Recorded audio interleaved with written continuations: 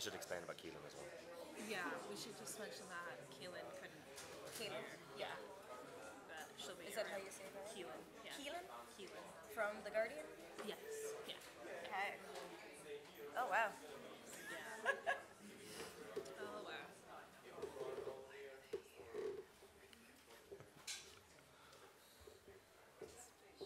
Should we start? Yeah. Good morning, everyone. So, just to clarify, I am not Caelainn from The Guardian. Apparently, her flight is not coming in until 2 p.m.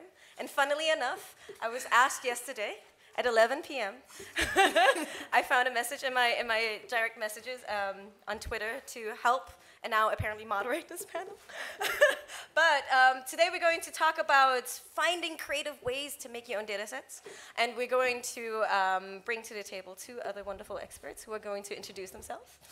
Hi, my name is Karrie Kehoe. I am a data journalist. I work for the Irish broadcaster RTE in Dublin. I've been doing data journalism for about 8 years. Before that, I worked in London for a long time, working for The Times and Reuters in different places. And I'm Gavin Sheridan. I'm the co-founder of a legal intelligence startup called Vizlegal. I was in the founding team at Storyful, which was the world's first social media news agency engaged in open source intelligence. And I started doing data journalism about 10 years ago. And I'm Lamvo. I'm not Caelainn, as we've established. I work for BuzzFeed News, where I specialize mostly on gathering social media data to find a way of understanding society, technology, and now politicians, apparently. I have worked in every capacity that is not the main thing at different organizations, from Al Jazeera at a TV station where I was heading the interactive team, all the way to Planet Money, where I was doing economics reporting, not on radio, even though it's a podcast. And now I am doing mostly data at a place that is known for doing listicles about cats, BuzzFeed. Okay, so I think since I have some of this material in my head, I think we're going to start with the short history of data journalism, as imperfect as it may be, so please don't think that this is the definitive history, but I think there's value in bringing the idea of how did data enter the newsroom to this table. And like one of my favorite anecdotes is, who here has seen Spotlight, the movie? Yeah, Oscar-winning movie, right? One of my favorite people in there is Matt Carroll. He's like the ultimate original data guy to me.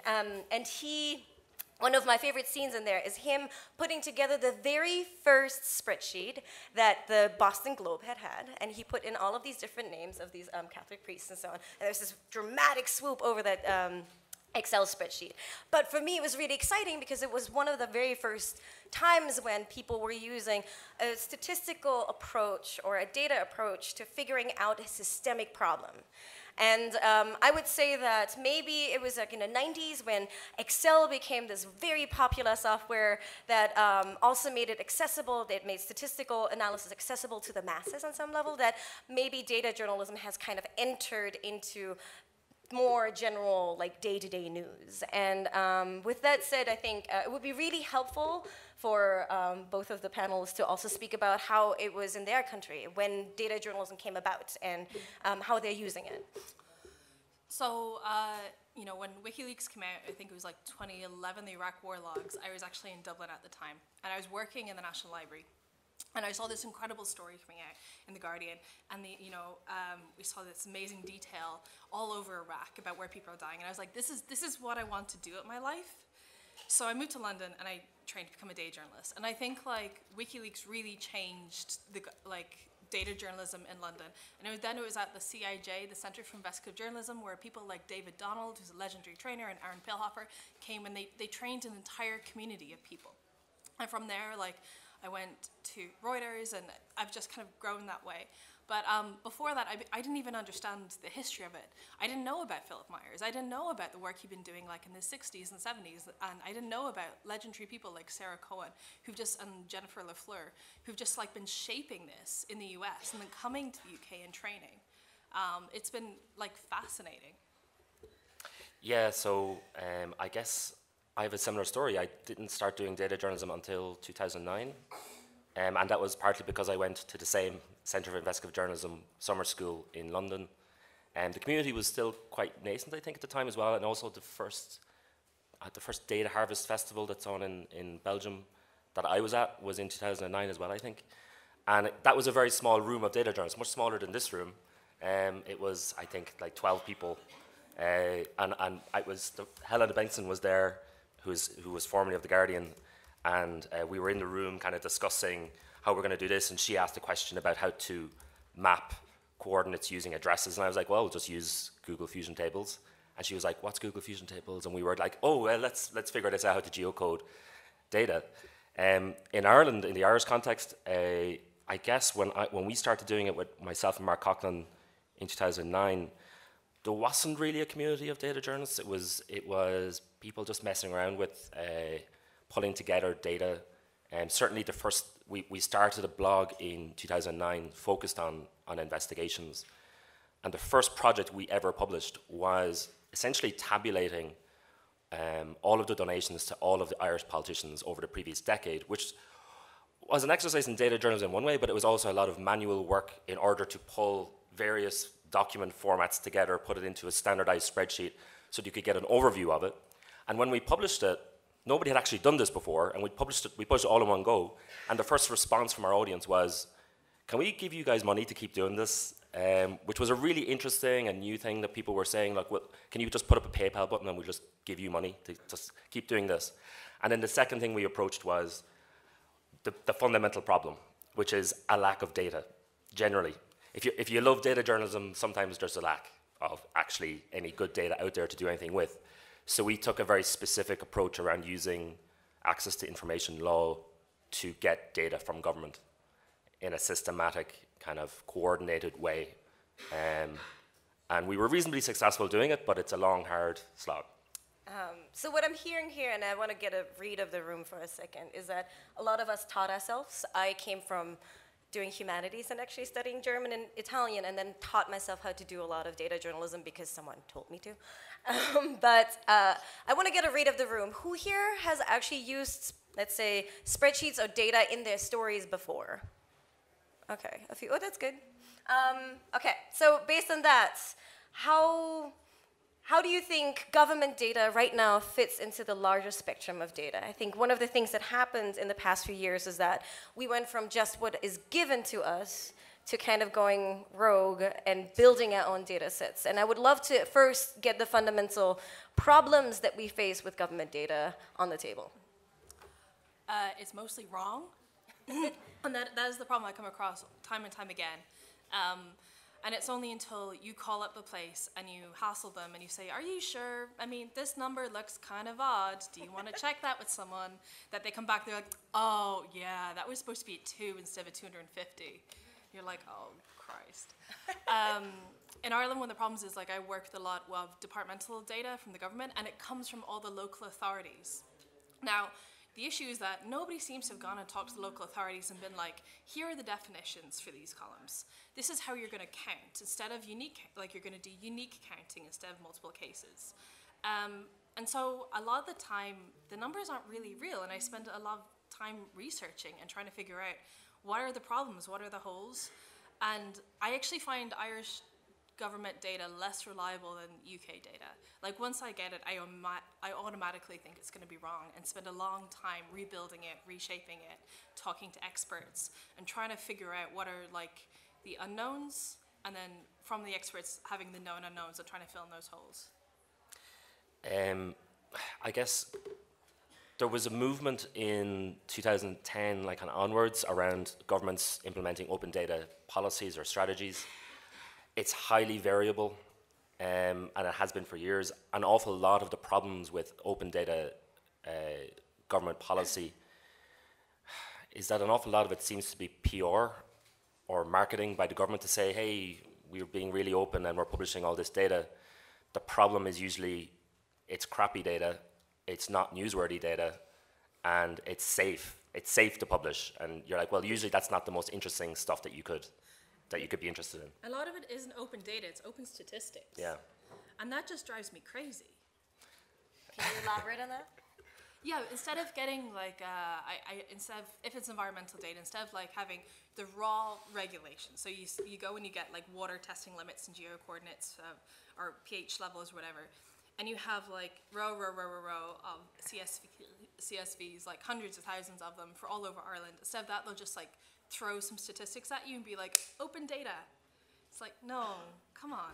Yeah, or else they'll say open data, but please tick this box in order to, give your consent to that you won't do anything bad with this data or all this kinds. Or it's like open data, we've just published some PDFs, and you're like, okay, that's that's not. Oh, there's tables in a PDF. You're really making my life easy. Or in my case, if you send a freedom of information request to a government department and you look for their financial management system to data dump their entire expenditure into a spreadsheet so that I can analyze it to see how much the government body was spending, they print it out and send you the spreadsheet in paper format. Yeah. and sometimes that's just to tell you we're in control. And yeah, of course you scan that data back in and you then try and convert it back into a spreadsheet, which is a really enjoyable project.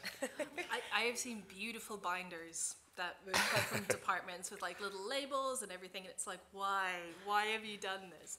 And someone's put like hours of work into it. And I think actually from a data journalist perspective, I think one piece of advice I could give is understanding, especially when it comes to government, when you look at any government body in any country, invariably they use databases. And understanding what type of database, what software they're using, how easy it is to extract data from that database is part of your tool set for how you might do data journalism projects in the future. So I'll know through public tendering data that a specific government body uses Oracle as their software for managing money, right? A lot of the manuals for how you use and export data from Oracle is online, and I can understand at a fairly fine-grained level how Oracle software works. Therefore, when I file a Freedom of Information request for data from that database, the public authority can't exactly tell me, oh, we're not able to do that, or it's really hard to do that. I'm like, well, I'm looking at the manual here, guys. I could do this in like 5 minutes, so you can't really block me from getting this data. So to summarize, I think some of the key findings here are what we get from governments, it sounds like, is mostly summary data. So a census, for example, is a population count of a state or a country or of a county, but that's summarized data from thousands of different surveys, right? And so what it sounds like is that what you guys should look into is like when you see a summary table, don't stop there. Work your way backwards into seeing where did the data collection start. That can be a form, as you said. For example, the census is a physical form that is given out to people to fill out. That gives you a name, the demographic information about someone. Before you even FOIA anything else, FOIA the form. See what kind of information, what survey they've been asking, what survey they've been using to ask people, so that you get an idea of what the raw data is, right? And then the other thing it sounds like that that we all agree on is the idea that once you have this raw data that you get, hopefully from the government, you need to figure out a way of querying that data for the findings that you want. Because it sounds like a lot of the summary data we get is either completely neutral, it's like it's a population count, or here, look at us, we're doing so well. If you want to be able to interview your own data set, you need to have the raw data and then the tools to figure out how to find your own findings. You need the data dictionary. You need to make sure you understand every single definition, and ideally talk to the statistician who's worked on it, because they want friends. They don't get to talk to people that often, and like they get excited sometimes.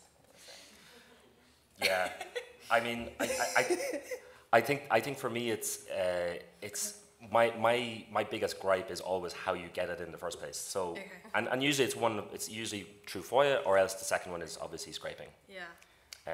And you know, back in the days of the early days of this stuff, there was ScraperWiki, which was one of the early kind of platforms for crowdsourced scraping. But I think scraping for my own company now as well, we scrape a lot of data from lots of jurisdictions in various formats, from PDF all the way to XML, and it's interesting dealing with public body websites. Actually, let's go back a little, let's zoom out a little bit. I want to hear about one or two methodologies that you've used to get raw data from the government. And I have a good experience, actually, so I can share that too. So thanks to Gavin and another guy called Connor Ryan I work with, I learned about the reuse of public sector information. And I managed to get some really fantastic data from the Medical Council in Ireland for a story we're doing looking at medical consultants who are not fulfilling their public hours and who are kind of exploiting the system. And I got this incredible data set. And you know, when I first sent in the application to the department, they're like, what is that? And it's like, they had to Google it to see that they were under it. And then they've been fighting with me over it for why. And once they realized they were, they just sent me everything. It was pretty amazing. So wait, to summarize, you looked at a law that this government body had to abide by, and they didn't even know. They had no idea. And then you were like, get me that data. Is that correct? It's an EU directive, yeah. Okay. Yeah. How about you? Yeah, that directive applies across the union as well. It's applied to various degrees in every member state. It's called the Reuse of Public Sector Information Directive 2015. It's the most recent version. For me, I guess the first time I ever did a FOIA related to data was back in 2009. There was a controversy in Ireland about a specific government department overspending on a particular minister travelling around the world at great expense to the Irish taxpayer. And that was the traditional story that you go after the minister to see, you know, how much money is being spent, where is he going, that kind of stuff. But I was interested in, and this goes to your point as well, is that when those FOIs were released, they were actually printed pages from an Oracle system. And I was really interested in a URL that was at the bottom of this of these printed pages. It was actually an intranet URL, which described the location and software that was being used in the context of the data that they were releasing on printed pages. So obviously my next step was, and this was a multi-step process, it took about a year, we sent a FOIA to the department saying, could I get like the list of all the cost center numbers and the names of all the people who've received expenses in this particular department? And they kind of wrote back and said, you know, for what period? And we said, well, since you installed the database. And they kind of wrote back and said, no, we can't give you any of that because, you know, it's personal information, or somebody might hack us if we released that kind of data to you, which was crazy. So we appealed it all to the Information Commissioner on that issue. And the Information Commissioner obviously found in our favor and said, we got a CD-ROM in the post saying, here's all the data for all the people in that public body who've ever claimed an expense, including every single time they claimed something, the name of the person and their job title. But we were on a path as well to set a precedent about how you do that overall for the whole country. So once we had one example of it being done, and I think we were the first to use that particular technique, we then went to 12 other departments with exactly the same request, looking for exactly the same thing from all these other public bodies, which ended up with us getting, I think, about 4 billion euros of expenditure per person of expense claimed over the previous 3 to 5 years, in enormous detail about understanding how money is spent by the state. And then a second thing that flowed from that was, once we had this principle that we could get data from financial management systems, the second one was, okay, let's not think about expenses by civil officials, by public officials. Let's look at raw expenditure by the state itself. So when the state buys a table or a laptop or a car or an ambulance or whatever it is, that's all recorded in a financial management system. So I'd like to get all the data about actually the vendors, who's selling stuff to the state, how much the state is spending on it, how much it's depreciated by over time, who are the suppliers. That leads to lots of other lead generation when you're looking at how state contracts are awarded. And then the third one is emails are fascinating because most of the Irish government departments, and it's the same in many jurisdictions, use Microsoft Exchange / Outlook for communicating with each other. If you sit down and read, or sit down, buy a Microsoft person pints and get them to explain to you how Microsoft Exchange Server works, and then file a request querying their Exchange Server for emails between certain public officials, between certain dates containing certain words, or just do trawls through the entire database looking for words that were used by any official over a period of time. Because ultimately, Exchange Server is like your own Google search engine where you can file FOIAs directly in with queries. Now, public bodies will spend an enormous amount of time trying to block you from doing these types of requests. But it's having this data first principle, because one thing that's changed since the days of Spotlight is that governments have shifted from paper-based, generally, to complete email, computers, databases, everything is stored somewhere electronically, and that should make our job easier, especially when laws like the Reuse of Public Sector Information Directive exist. I'm going to put in one more example, and then I'm going to try to, again, summarize what we said so that you guys can come back out of this with bullet points. There was an interesting, you guys probably have heard of the Me Too movement in the US that has spread throughout the world now.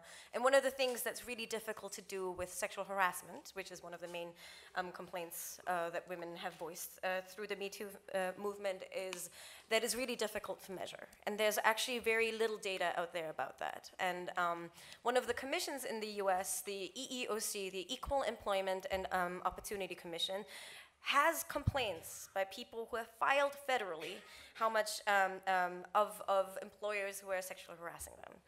What's interesting is that they actually don't put out that many summary tables explaining which industries are the worst and not. And one of the methods in which I actually got raw data without a FOIA for every single sexual harassment data claim filed with that body in the past 20 years is by telling the statistician, I know what your job is. I know how you can come up with these summary tables. Why don't you give me this, this, and this, and this result?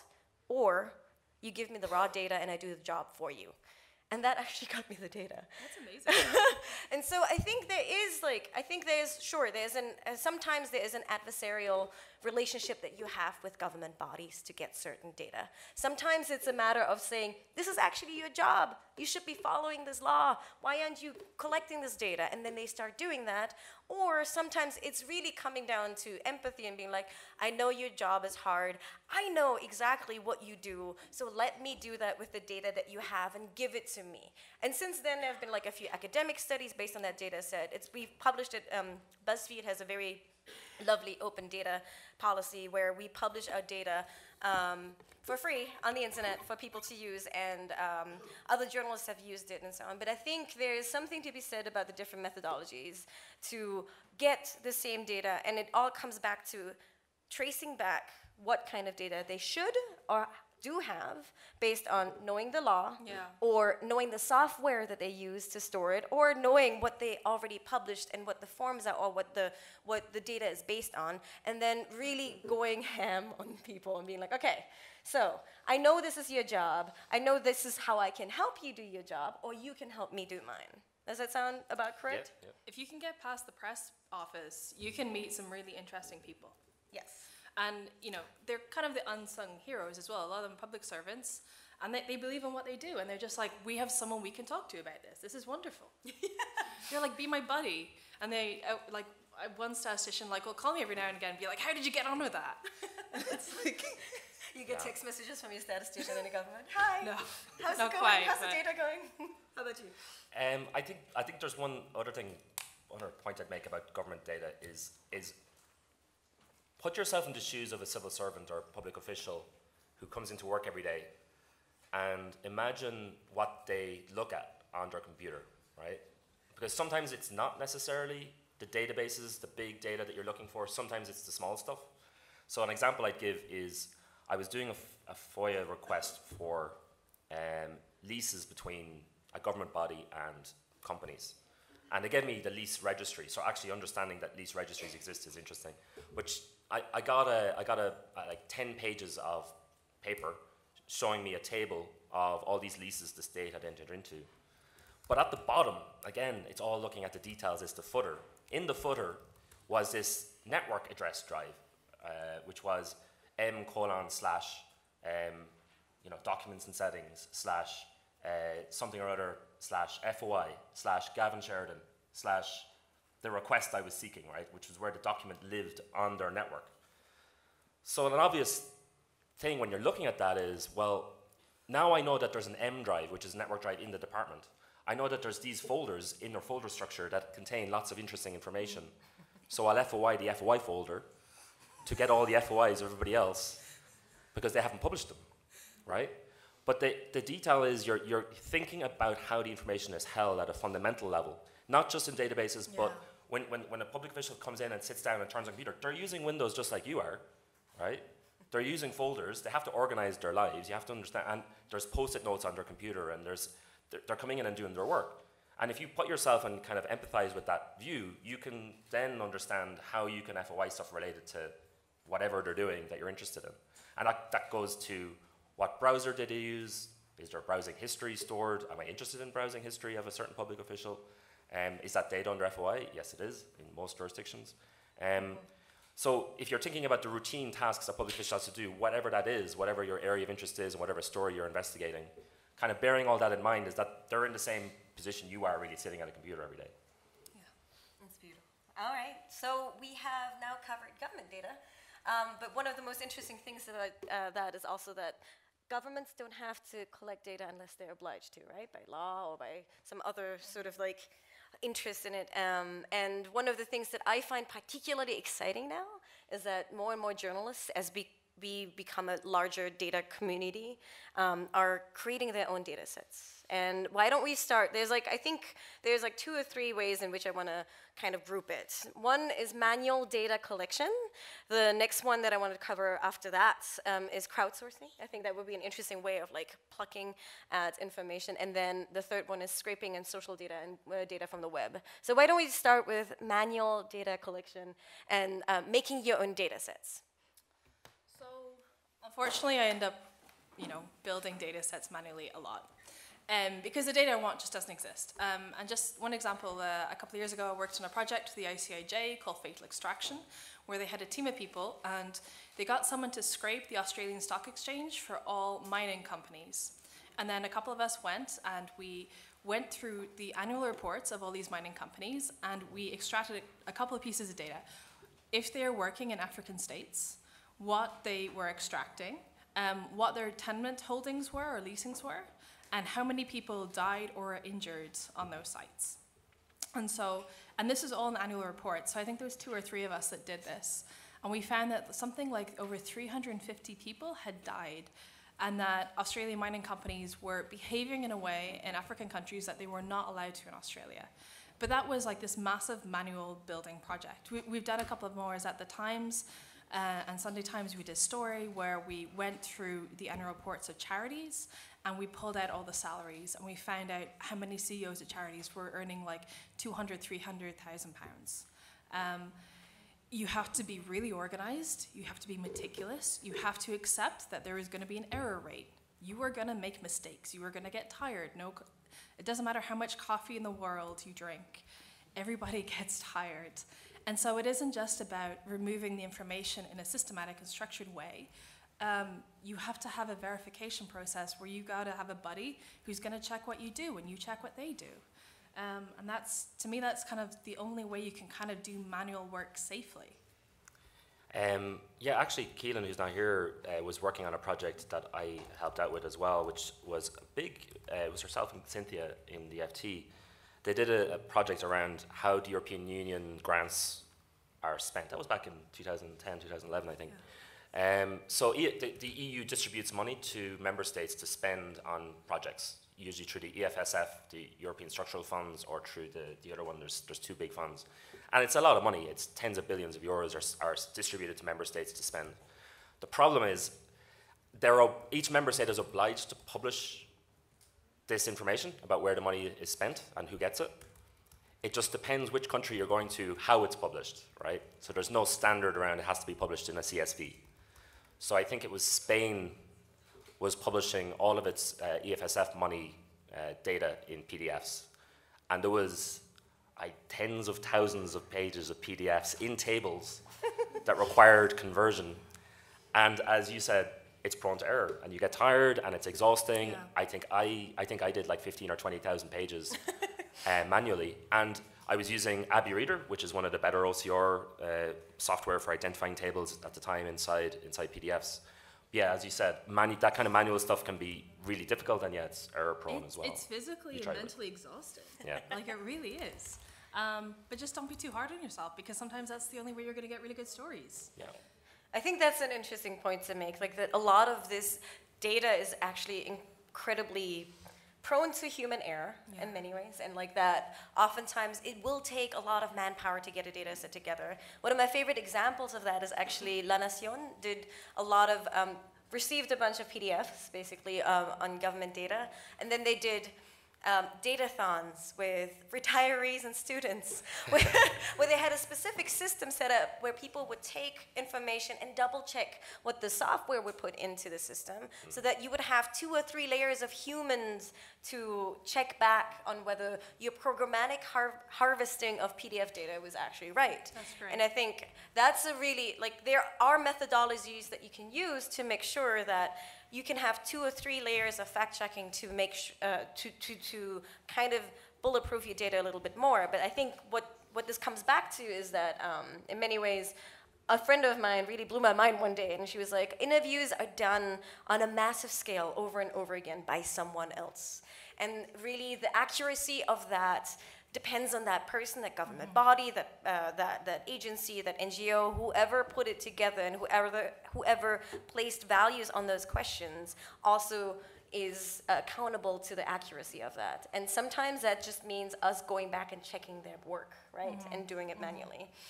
The next thing that I'm interested in is also like sort of like, I don't know how much you guys have done in that realm, but like figuring out tips, crowdsourcing, figuring out how to find data through other people. As well, and like doing a little bit of like, or even stuff that you've seen on the that other people do that you think is admirable, even if it's not statistically sound. How can that be helpful in like figuring out tips, or just doing a massive crowdsourcing thing? Well, the platforms that you've seen built in these crowdsourcing things, sometimes they're data-ish. So Amnesty had a really good project recently around identifying oil spills in Nigeria. They were using, I think, a New York Times open-sourced platform for doing that. I haven't done any specific project around that myself, but one thing I do know about crowdsourcing related to that is publishing the raw stuff has enormous benefits. Because a lot of your audience sometimes will know more about the subject matter than you do, or ever will, because it might be that person's job. And certainly when we were running the story.ie, we would spend a lot of time publishing original documents and original data and asking, what did we miss? Is there something in this data that we didn't see the significance of, or we saw something that was significant but wasn't as significant as something else? And then somebody will just leave a comment going, by the way, have you seen this particular thing in this particular line? That's really important, and here's why. I think that can be really powerful, because sometimes I think there's a reluctance by journalists to actually share the raw material sometimes, and I think you can benefit a lot. And I guess that comes from a blogging culture as well, as where that was the default situation that you would do that. Yeah, I haven't used crowdsourcing too much, but definitely trust and share other journalists. If you have data and you think, hey, this is really interesting, but half of this is to do with Romania or Italy or something, talk to someone, call them, like work together on projects. It's the best way forward. And I think while we can be competitive with each other, I think that we have to really trust each other too, and that we should build up relationships, because it's not an easy job. And we're not doing it for the amazing pay or the amazing hours, but because it's incredibly interesting and it's a worthy thing to do. So I do think that, like, find a buddy. Yeah. Just a small note on that, because I think some of the ways in which I've seen crowdsourcing done incredibly well is through places that are organizations that are locally focused. So I think WNYC, for example, is a radio station in New York that has done a lot of really interesting crowdsourcing of data from the Cicada project, which was a project for which they made people build little sensors that would collect data on cicadas, like little bugs coming out of the ground, all the way to figuring out where there are bikes in the city that were left there. And I think even you can expand that to understanding, okay, are there toxic spills somewhere? Or are there things that are happening in your environment that we should know about? Google Forms allows you to do that really simply. It puts it in a spreadsheet, and then you can start looking into those stories. It's not necessarily, again, statistically sound in a way that you can be like, these are the major findings. There's 70% of like Queens in New York is like full of like toxins or so. But it's a way of getting towards information that is otherwise not covered or not collected by other folks. I have one example of what's going on in Ireland at the moment. There's an organization called the Referendum Transparency Initiative that we both know, and they have been using a plugin from Who Targets Me, and there is a referendum coming up in Ireland in about 6 weeks on essentially abortion. We've got one of the most restrictive abortion protocols in the world, and it's just about repealing the 8th Amendment. And so this organization has been encouraging Irish people to install this plugin, Who Targets Me, and it's scraping Facebook ads. And so for the first time, we're seeing all these dark ads who are popping up that are targeting Irish voters.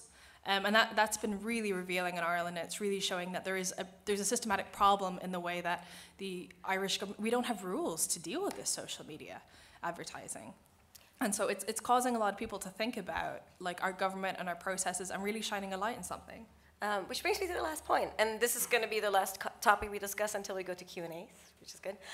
Scraping.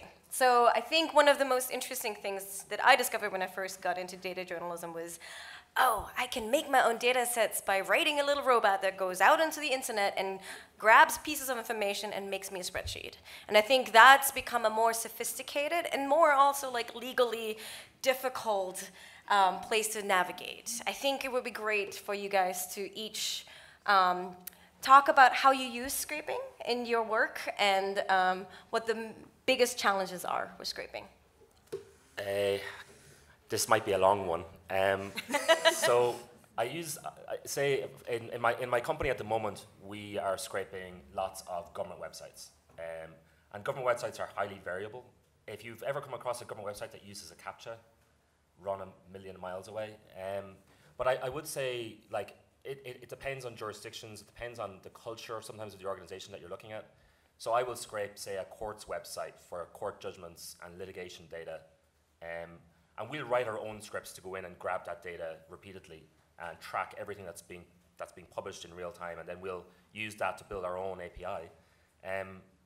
I think with scraping for something that's in some ways you're trying to structure unstructured data. So there's lots of stuff being published on good websites that's of value to lots of people. Particularly for me, it's of value to lawyers. So you take something that's quite hard to use and you make it into something easy, and then you sell a service based on that. Which is, I think product development in that way is something that's sometimes missing in a journalist mindset, is about, well, is there a business to be built or a business model that would relate to our tasks about getting a story as well? Sometimes that might be the cherry on top if you're working on a story. The second experience I have is more controversial these days, is Facebook Cambridge Analytica related, is when I was in Storyful, we were a breaking news organization trying to understand breaking news on social media. So back in 2011, 2012, we weren't scraping anything. We were using the publicly available APIs of Facebook, Instagram, Twitter, and whatever other API was available in order to query for everything. So trying to understand breaking news in a social context involves Twitter as being often your first port of call to see what's breaking, right? So understanding how an API works, and then understanding how it works at scale, and then understanding how you can pull data from an API like that repeatedly in order to detect either breaking news events, so event detection within a Twitter stream, and then relating that then in turn to an Instagram feed.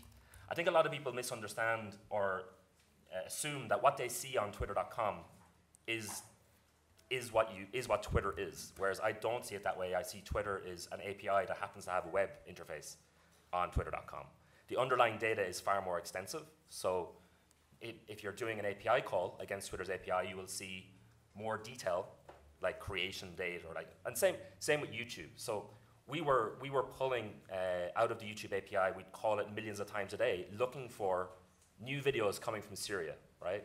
So we'd have long lists of YouTube accounts that we would monitor, plus we'd monitor for keywords coming in. As videos were being uploaded to YouTube, we would be mining YouTube's API, give us all new videos containing these keywords, right? And I remember one specific example of this happening in the chemical weapons attack in 2013, where we were pulling all the new uploads, as we did every day for years, of new uploads coming from different YouTube accounts and different keywords we were monitoring against Syria-related activities. And the YouTube API is a simple example. The YouTube API surfaces the upload time in UTC. So it tells you in universal time what time that video was uploaded at. And after the chemical weapons attack in 2013, there was a lot of conspiracy theories, a bit like the current one, where I think the Russians were saying, oh, the date is wrong, the time is wrong on YouTube. It must be a hoax, it must be a setup. And that was Sergei Lavrov, as far as I remember, said that in public. What the Russians didn't know was that the web UI of YouTube, so what you see on youtube.com, is all in Pacific Standard Time. So the date is incorrect because it was uploaded in Syria at a specific time, so it looked like the wrong day. That the videos were being uploaded around 6 in the morning in Damascus. So we put this out and we said, well, no, the dates are all correct and the times are all correct because you have to check the actual API, you have to go and see the actual upload time, and all the times were consistent for all the videos that were being uploaded by activists in Damascus after and during the chemical weapons attack. The Russians kind of went silent after that. Lavrov kind of said, that line was removed from the spin machine coming from the Russians. You see the same spin machine happening today when it comes to the recent chemical weapons attack. So I think understanding APIs first, then understanding what you can and can't do when you're interacting with them. So the changes that were made recently to Instagram's API have actually affected a lot of ways you can query data. This has good and bad consequences because it's partly related to how Facebook was or was not behaving vis-a-vis its API overall, and what you can and can't access, which is a very important issue. But I think for me, it was always about YouTube and Twitter were the fundamentals because they were essentially open networks by default. So you'd have, YouTube would just share, you could see the videos being uploaded, you were interested in certain accounts, you were interested in certain keywords, and you wanted to build lists. One of the key things we learned using APIs was, I know that this YouTube account, and I verified its activity over the space of 2 years, that this person is based in a certain village or town in a certain area of Syria, right? We've been in touch with the person who's running that account. I need to monitor at scale lots of those accounts, and APIs are often the best way to do it, and then you're building systems to try and pull all that stuff in. And I think that's the best, understanding how that stuff works is probably a huge opportunity within journalism, because once you understand how those social APIs work, then you can apply it across lots of other APIs. All right, let me summarize that again. So I think there's two ways that you talked about.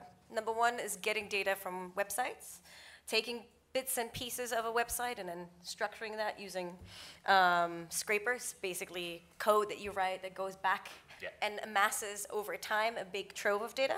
And the second one was APIs. APIs are a data stream that the company allows you to, that the company provides based on their services. So most of these social media companies, from Facebook to Twitter to Instagram, they offer a data stream based on what they want to offer you, right?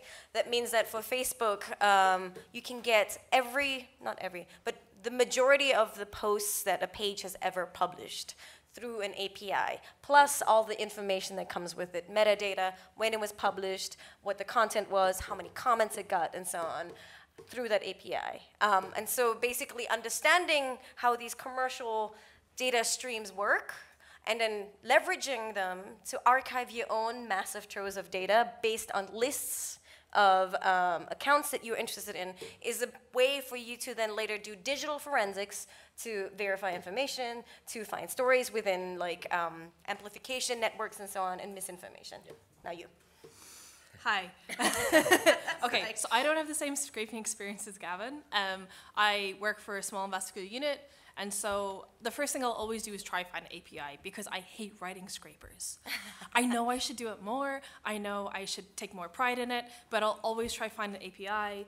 Then, if I'm really lazy, I'll try use like an automated scraper like import.io, and then after that, I kind of just go, okay, fine, and I'll go and break out my Python script and use requests or Beautiful Soup, or at the moment I'm trying to learn a little bit of JavaScript and use Nightmare.js. Yeah, scraping is incredibly useful. It's really powerful. I recommend it's a great skill that I personally need to know more of, and I'll try work on that. But yeah.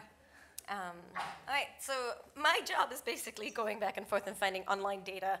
As you guys know, one of my favorite things to say about working at BuzzFeed News is that we covered the internet before anyone else took it seriously, which is beautiful because now we have people who have spent 7 years in a 4chan channel figuring out how the alt-right plans attacks, right? And as this has moved further and further into the mainstream of politics, understanding how we can mine data from the social web has become more and more important, I think. I'm actually writing a Python book on it. If anyone wants to learn it, it's aimed at beginners. I can share chapters with you. But one of the things that I find interesting is that there's the API that you can get data from. So one of the ways in which, for example, you could find tweets from the president is to go to the API and request every tweet he's ever tweeted. Unfortunately, because companies like Twitter make their money through data, they restrict how much data you get. So that means that for Facebook, Twitter, all of these other companies, they're like, I will give you a tiny sliver of what you want in terms of data, but I will charge you a ton for everything else, or I will retain that information for myself the same way Facebook does and monetize it for advertisements. So that's one of the biggest problems with APIs. Social media companies are only worth as much as the data they have on you. And so based on that, they only give you a tiny bit of it. What that means for journalists is that what you are talking about is we need to figure out a way of archiving this data over time. So that's become an interesting thing. There's a guy on the internet who has archived 28,000 or maybe 30,000 of Donald Trump's 34,000-ish, I think, give or take, tweets, because the API only gives you 3,200 tweets going backwards, right? And as more and more people on the web are starting to distort information universes, are starting to play with attention and virality for their own gain, it becomes more and more important to start tracking misconduct online. Yeah, and I think one of the issues that came up in the 2016 election and since then, and what's interesting or intriguing to see is how Facebook's recent moves to allow researchers more access to understand what's going on their own platform, and Twitter has announced the same thing. One of the barriers that we had early on is Twitter actually has two APIs. It has a Stream API and it has a REST API. The REST API is rate limited, so you can only do so many calls per hour to try and understand stuff. And one of the things we were very interested in early on was understanding social graph relationships on Twitter to understand group dynamics, right? So I did a couple of research papers on it. And because we were interested in understanding authoritative voices within Twitter networks. And oftentimes you would detect bot networks by accident when you're querying that enough. But often the barrier, as you said, was rate limits as how you can understand the graph itself. I think if Twitter is moving in a direction of working more closely with researchers about that, I think that's something that's quite interesting because there are a lot of bot networks. Yes. So back to that, APIs give you a little bit of data. The other way of getting information from the social web is through something that is very much against the terms of services of each of these companies, scraping information from your Facebook account or other people's Facebook accounts. What's interesting is that you will see all this data displayed on the website, right? You log into facebook.com and you will see, okay, there are like 4,000 people who like this specific video stream. I want to know every single person who's on there so that I can start looking for people who might be non-real humans who are deployed or being paid to amplify messages, something that's become a very large problem. The issue with that is when we try to actually get that information from websites using a scraper, that is very much against the terms of services of these companies. And that has become a major barrier for a lot of journalists because in the US there's this lovely thing called the Computer Fraud and Abuse Act, which bars you from breaching the terms of services and could result in, I think it's a felony? Yes. And you could, for gathering information, be sued by a company like Facebook. But this is an interesting thing to wrestle with as we're trying to figure out how to understand the social web a little better. And the last one last way in which I like thinking about data is like, I like to do something called a quantified selfie, where I ask people to access their own data and then hand it over to me in partnership, and we do anecdotal but still illustrative data work on here's how much data is out there about you, and this is what I can tell about you based on that data. And so those are three ways in which I've used the web for data collection. And actually related to that would be the use of subject access requests by partners. So not just under the current data protection regime, but upcoming GDPR regime is working with people who are interested in privacy and using subject access requests to pull data from companies Yeah. or government Yeah. about themselves, and then using that to understand what's going on. Yeah, it's a really powerful request. Like, I recommend everybody use the subject access request.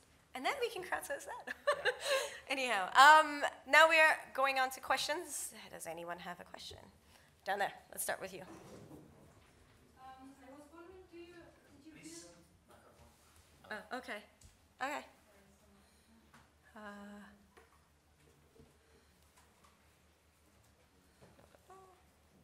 Just Okay, this is you. That's good. Did you build a way to? Does it work?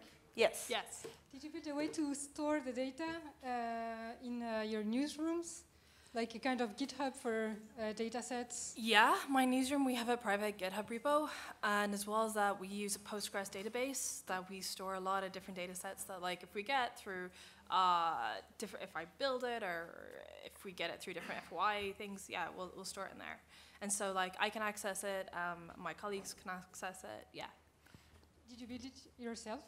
Well, it's just a Postgres database, so we had the infrastructure is free, and then we just uploaded it, yeah. and yes, I also use Postgres and Elastic for storing all the data we scrape. And everyone can share it and like. It's private, so within the newsroom, but yeah. Yeah. Yeah. Because that's a question we have. I don't know if everyone has the same question, but we're like, how can we like systematize our data? Oh, data management in general is a problem. Oh, yeah, I know it is.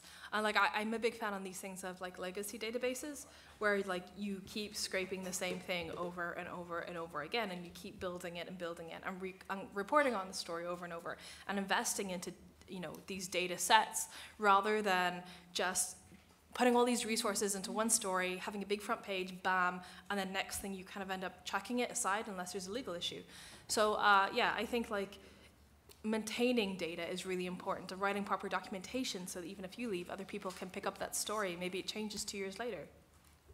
And yeah, I think a lot of the newsrooms currently are doing this themselves. So they're looking up tutorials on Google and figuring out, okay, how do I put together, how do I pull data every single day, put it in a spreadsheet and update it. And so there's various tutorials that you can use. I think a lot of people use an EC2 instance if you want to Google something, that then hooks up a script that you write, oftentimes in Python, sometimes in Ruby, depending on who you are, to then pull that data, update your spreadsheet, and then make that an automated process over time. Right now, it sounds like, I can't think of a tool, unless anyone else can, that's like, what you see is what you get, is what you're looking for, like a software that makes it easy for people to do that on a daily basis. I have heard that S3, the Amazon server space, is starting to experiment with ways that makes it a little easier for you to set this kind of stuff up. But data polls on a regular basis right now are still done by very specialized people in newsrooms who know the languages that you require to do them. A lot of that is back-end languages. So I think Python, again, Ruby is a good one, and but mostly Python. In the journalism community, it sounds like Python is becoming more and more, on a global level, a language that people are learning and working with to do this kind of work. I'm also biased. Yes, in the back. Hey, There, oh yeah, you have a microphone. is this on? Cool. Yes. I'm Joseph Cox from Vice's Motherboard. What's the process look like for actually sharing data from one newsroom to the other? Because we work with a lot of data that was obtained illegally by hackers, and our lawyers don't let us do that. And then with all this Cambridge Analytica stuff, and you mentioned APIs, maybe Instagram closed it off, how is this going to impact OSINT and journalism in the long term? When we have a lot of this hype, a lot of this paranoia, and maybe more APIs are going to get closed off. Do you guys want to start? Okay, so I'll start with like how to share data.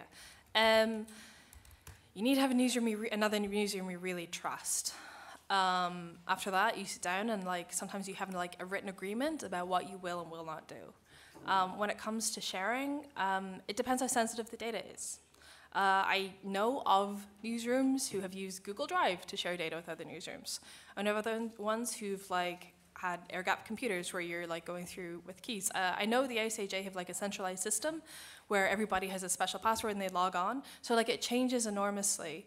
But I think the really important thing is just to think about who's going to access it, what are your security threats, is this something where you're looking at industry, or is it something where like the NSA are after you? So, and to like evaluate that and to respond to it. Also, use encrypted communications as well, like always, and share all the documentation. Make sure that you're completely on level and have like constant communication as well. I really recommend Signal as well as a way of communicating privately. Yeah. I really like the work that the OCCRP are doing with Aleph, their open source database query system. And they have a really nice search engine now that contains an awful lot of data that comes from multiple databases, and they're trying to take that kind of unified approach. I think to answer your other question, I think it's just really hard. Yeah. There's no easy answers for how individual newsrooms handle certain situations. Yeah. Some newsrooms will be more conservative than others legally, some less so, some more so. So I just think it's a lot of this stuff is still being worked out. Some editors are still figuring out why Facebook's such a big story. Like, like it's a really hard thing, and not a lot of journalists really understand it completely. Like I don't get it completely, and trying to explain that like it's a database where there's 2 billion people on Earth in it. Of course, this is going to be a huge problem. Where are we going to move forward? It's a tough one to answer. 2 things about data sharing. I love our data editor at BuzzFeed because he has a very clear vision on how he likes to share data, and oftentimes it's our analysis, just for the sake of transparency, should be replicable by anyone. So our raw data, if it's anonymized, ends up being online as a CSV, as a spreadsheet. And then we have Jupyter Notebooks, which is basically an interface for Python that allows you to run specific scripts on the same analyses. And you should be able to get to the same conclusions that we are based on that data. Every larger data story that contains data that we got through FOIAs or through other means that is otherwise has not been published or that has otherwise not been gathered in that format, we publish on our GitHub. So look at github.com/BuzzFeed News, and then you should see everything there. There's a bunch of different things from the EEOC data that we got about sexual harassment all the way to Craig Silverman and I have done a collaboration where we looked into hyperpartisan news organizations, and a whole full list of these hyperpartisan news organizations is there. So if you want to look into left and right-leaning organizations on Facebook, all of the data is online. When it comes to anonymizing or making sure that we protect the privacy of the data, of the people mentioned in the data, one of my favorite things that BuzzFeed recently updated in their ethics policy is that they added a clause about amplification through publication into their ethics policy. So Shani Hilton has written a piece about ethics, and one of the things that I really love in there comes from our Assistant General Counsel, Nabia Sayed. You should follow her. She's an incredible person when it comes to freedom of speech issues. But she wrote up a really wonderful piece about the policy, looking into just because something's public doesn't mean it deserves to be amplified by a media organization. And just because we have the power to bring a post that was posted to 200 friends maybe, that is public, to millions of people, doesn't mean that we shouldn't do it with their privacy and safety in mind. And those are things that I always guide myself by. Who is my subject? What are they facing? And to what extent is it in the public interest, right? Because it's one thing to out someone who, let's say, I've done a lot of international reporting, so it's one thing to out someone who publicly states something about how they don't like the president in the US. It's another to do that in a place where there are much more restrictive governments that could subject people to actual physical harm. And so those are case-by-case decisions we made, and most of the time we err on the safe side of like, let's make sure this person doesn't get harmed. And I do this, like I do a lot of quantified selfies where I look into people's relationships and I make sure that the people who consented to give me the data and the people who are in the periphery of that will not be harmed. Like those folks will not be harmed. I take every precaution I can to make sure that everyone on the outside is not going to be dragged into this. That make sense?